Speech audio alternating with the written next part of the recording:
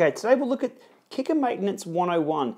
Just a few basics we can do on the Kickr itself to give it a longer life and make sure it's ticking along nice and smooth. Okay, so here is my Kickr, one of the original Kickrs.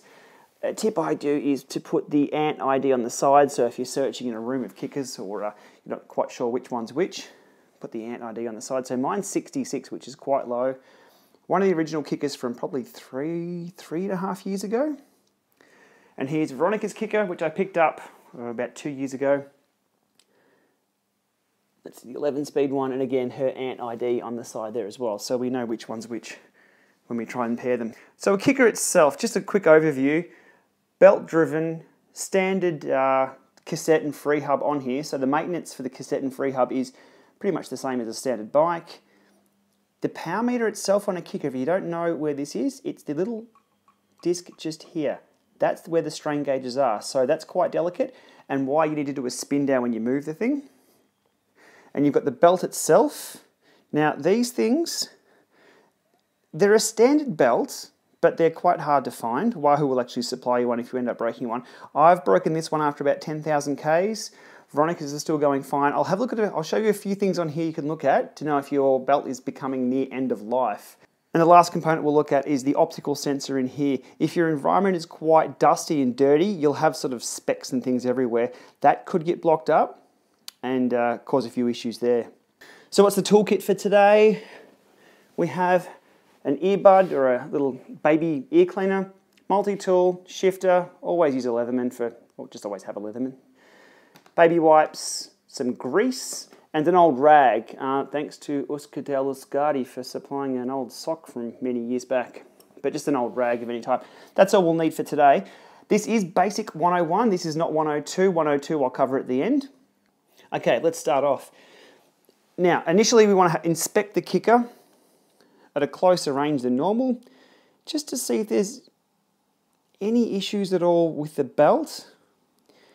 Now the characteristic of a soon-to-be broken belt is fraying on the edges. You'll see the material just fray out. They're a super strong belt, but like any moving part, it will break at a certain point in time. You can see, I'm not quite sure if I can get the camera in there.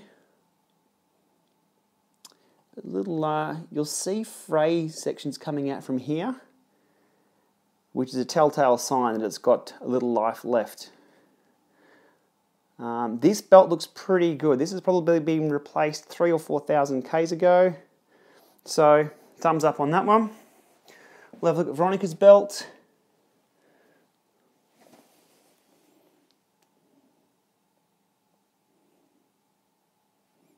And you'll see, yeah, what I was talking about before, you'll see that fray through there, that little bit of, the little fibres will come out from under here. You'll also get skipping. Now, not from the cassette, but from in here. Again, that's not in today's video. That's all you need to know. So as long as there's nothing fraying out the side, it'll be very obvious. So both of those look okay.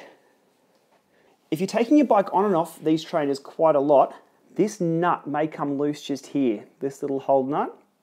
So watch for that. That's where this comes in handy. So just make sure that's got not a lot of tension on it, but enough that the freewheel still spins and it's not locked up there.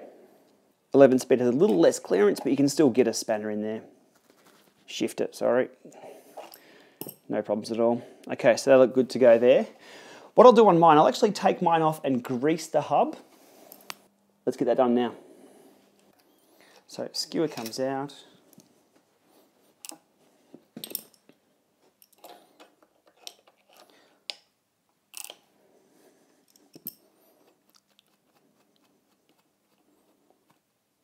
Now that can get a little hard through there if you've had a bike on and off there and the threads are getting a little blunt. That's off, and that simply slides out. There are two shims. There's one shim that goes there, there's one shim in the back. Don't use your little poles, I've just lost mine in there, so just watch those.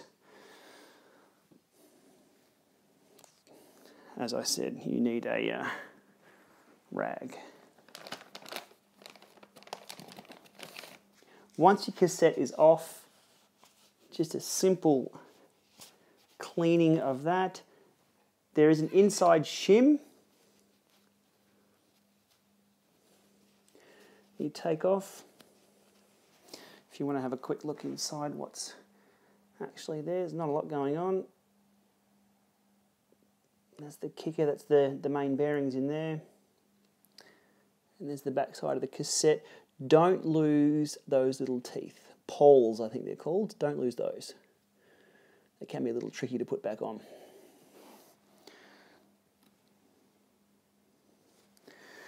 So I've cleaned that shim. Now these shims definitely need grease on them. They will face and shorten, and that'll cause all number of headaches. So a simple clean.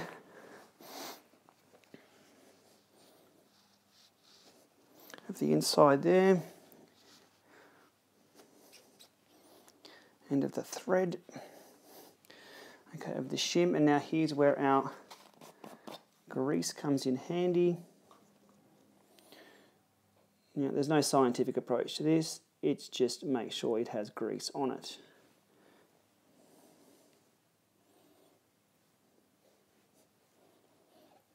Grease on there, a little bit for around the races. Okay, that'll work its way in, just clean off the excess. Okay, that shim back on. Give that a bit of a clean as well.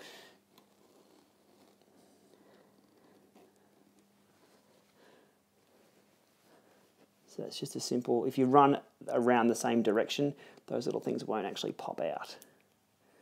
So give that a bit of a clean.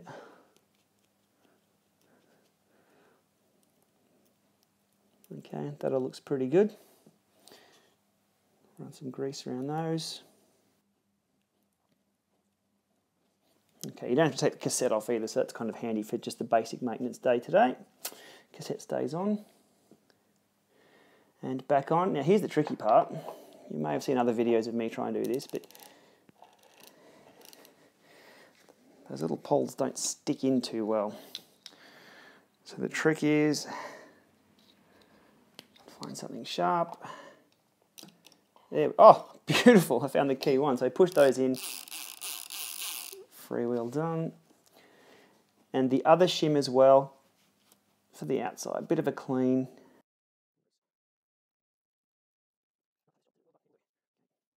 And the outside nut goes on. If you find this is coming loose all the time, maybe a little bit of Loctite on that. Loctite's not purely evil. Okay, Freehub's good. And back with a bit more tension to lock everything in place. Beautiful. Okay, so Freehub serviced. Cassette's pretty clean, so I won't take that off and worry about that today. That's one side done. Let's look at the other side. Herein lies the optical sensor. That's what that the little zebra crossing is all about. The top cap comes off pretty quick with those bolts there. One of the old top caps that had just the push out buttons. Those right there, they're your optical sensors. So just ensuring they're clean of all dust. That's all you need to do for those. So I'm going to pop mine out, just make sure that's fine. I'm not going to worry about Veronica's. Hers is still relatively new.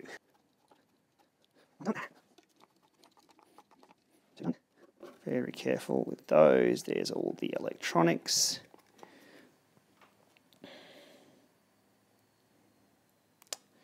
And right there are the two little eyes. And while I'm in there as well, just any junk. That's all looking pretty nice actually. This environment's quite clean, so we keep things nice and tidy. Everything else is good. Straight back in. It's always good when it goes straight in.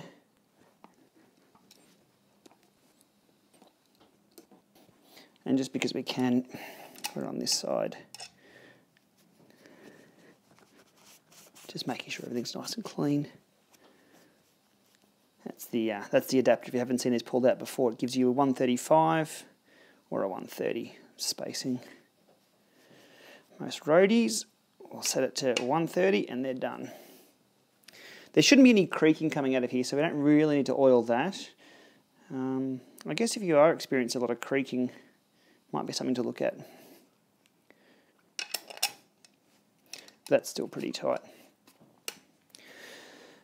Okay, that's it for this section. I'll go to Veronica's Freehub. I won't worry about her sensor clean. That's all looking pretty clean. Just another thing as well, keep things tidy. You'll get a little bit of chain grit on these things. I like to keep things nice and looking good. So there we go. Oh, quick story about the yellow stickers as well. These are the Tour de France stickers. And if your OCD's like mine, you've spotted it already. Yeah, one of the stickers didn't actually stick.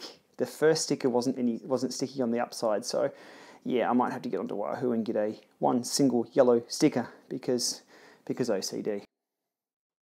Oh, and in part 2 of this is the Kickr calibration kit. So we'll do an advanced recalibration if your Kickr is reading low or high, and it should bring it into line. So this is hen's teeth, very rare to get a hold of. There's a few tricks and tips to make sure your Kickr's reading a lot more accurate. Stay tuned for that one. Okay, all done. So Freehub serviced, that nut tightened, the belt checked, optical sensor cleaned, and just everything else generally cleaned. So I'll jump on, perform a spin down, and we should be go for a few more 1,000 Ks. Thanks for watching.